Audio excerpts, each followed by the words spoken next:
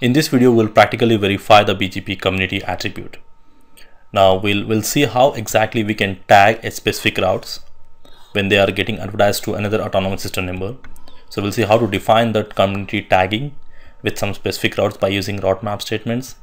And then we'll also practically verify how the upstream router, assuming that this is my service provider, how the upstream router is going to match those tags, how it is going to write the community list, and then how it is going to use the local preference or weight attributes which can be used for path manipulations by matching the community values. So this is my scenario lab. I'm going to take the same 4 routers which I use for all my labs, but I have router 1 is configured inside your autonomous system number 500 and the remaining 3 routers are configured in the AS600. So I'm going to assume this is my autonomous system number and maybe this is your service provider autonomous system number. Now I have created a small requirement or a small task. What we are going to do is we are going to advertise 4 different routes from here. If you see, I got 4 different routes: 11.0.network, the loopbacks of router 1, 11.0.0.0, 1.0, 2.0 and 3.0. So when I'm advertising these routes to router 2 or router 4, advertising to autonomous system 500, we are going to advertise with a community information of 500:10. So assuming that this is the community tag which we want to apply, and the service provider wants us to advertise our networks with a community tag information. In similar way, we are going to advertise the remaining 2 networks when we are advertising to autonomous system 600, sorry, it's 600. We are advertising to 600 with a community tag of 500:20. So our requirement is we need to advertise our networks maybe in 2 categories with a community value of 500:10 and 500:20. Now, which means the routers inside the autonomous system number 600 will receive the routes with a community value of 500:10 and 500:20. Now based on that, now the service provider is going to do path manipulation, and I have created one small requirement that okay, the requirement is any routes whichever coming with a community tag of 500:10.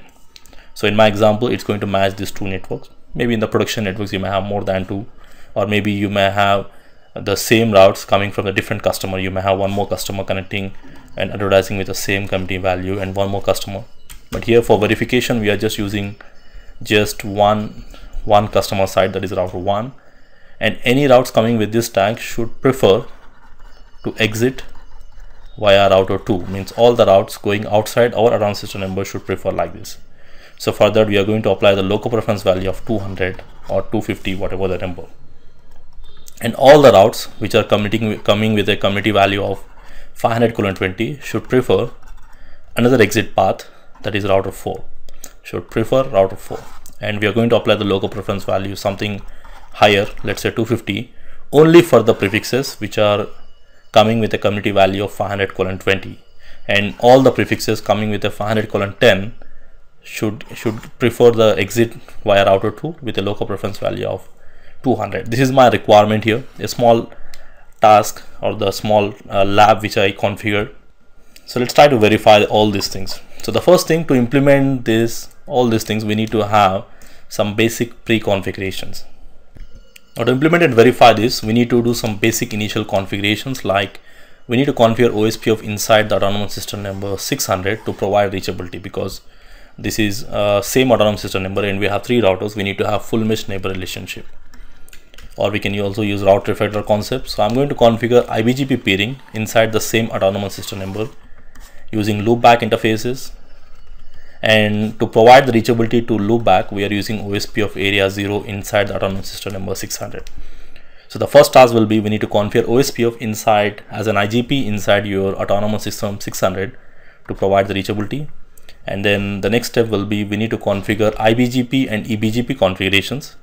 Now all the EBGP configurations will be using directly connected interfaces, and the remaining all IBGP configurations, the internal BGP configurations, are done by using the loopback interfaces. Or you can also use connected interface also, but here as per my requirement, I'm using loopback interfaces here. So this is something pre-configured in my routers here. So to verify, I'll go to router 3. If I go to my router 3, Router 3 is already pre-configured with OSPF configurations. If I give show run section OSPF command, router 3 is already advertising its own connected interfaces and the loopback interface and the LAN interface. And similar way, the same thing on the router 2 also. Now I already did this configuration, so BGP is also configured. I'll come to the BGP configurations later on. I'll go to router 2 and I'll show you the OSPF configurations, advertising the WAN interface, 2 network, 20 network, and the loopback interface, because based on this loopback we are going to form the neighborship. Now similar way, router 4 is also configured with OSPF, advertising all the connected interfaces and the loopback and the LAN interface, whatever facing inside the AS number 600. And to verify, I can go to router 3. If I give show IP OSPF neighbor, I should see two neighbors, router 2 and router 4. And if I give show IP.OSPF, I should be able to receive all the routes coming from router 2 and router 4. So router 1 belongs to different autonomous system numbers, so we are not going to configure any IGP towards router 1. Now the next thing what we are going to do is we just configured this first task already. It is pre-configured here.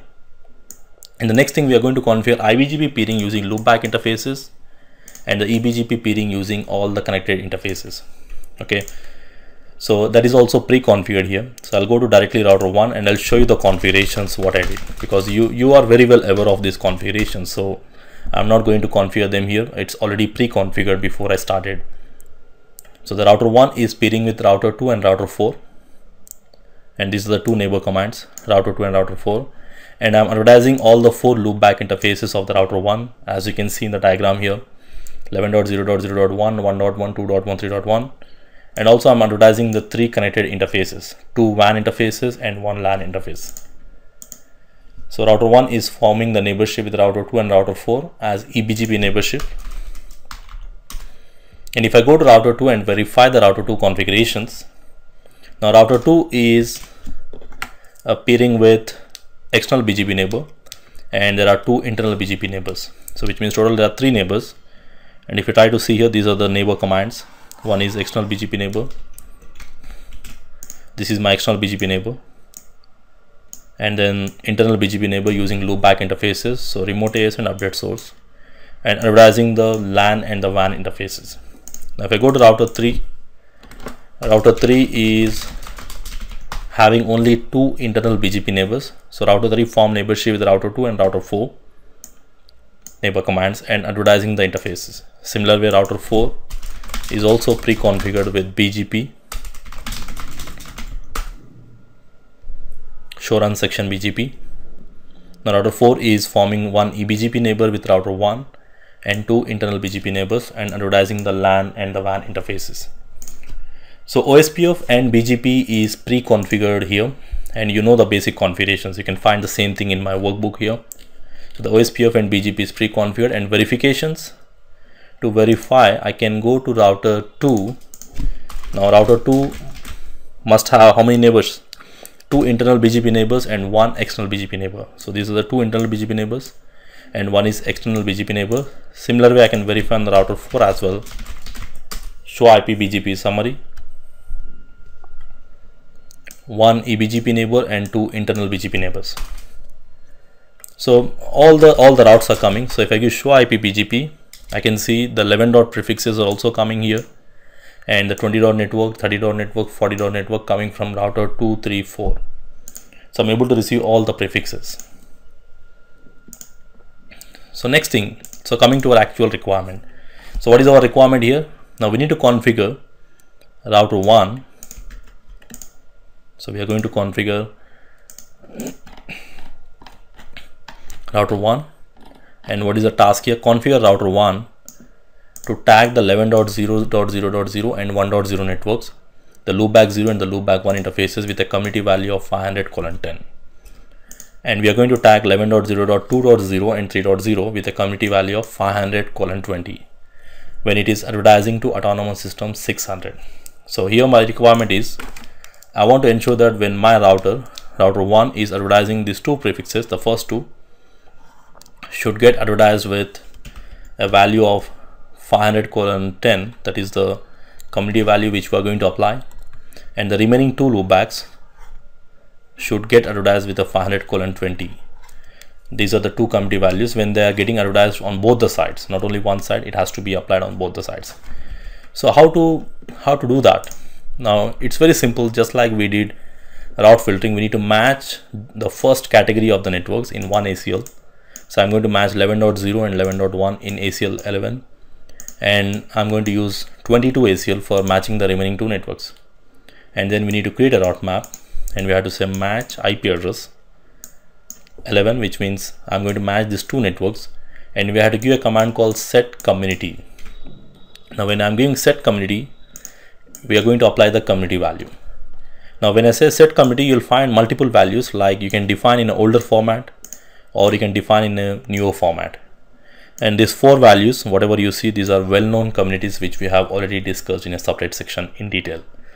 Okay, so even you can add to the existing community value by using a command called edit. Now as of now I'm using this format, and the format is 500:10, where 500 is my autonomous system number and 10 is a number which I'm attaching to those routes.